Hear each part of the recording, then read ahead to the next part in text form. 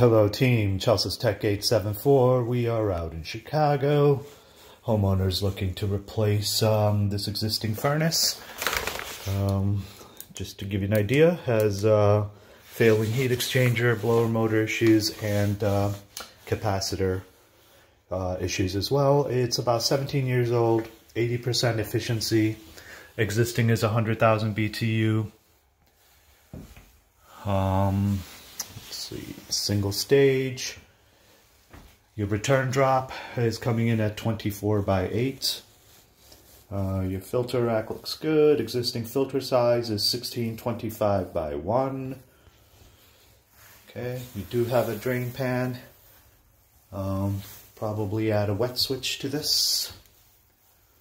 And homeowner is also looking to get a new humidifier. Existing does look like an angle stop and not a saddle valve, so that's good. Okay, I'm going to step back so you can kind of see your workspace area.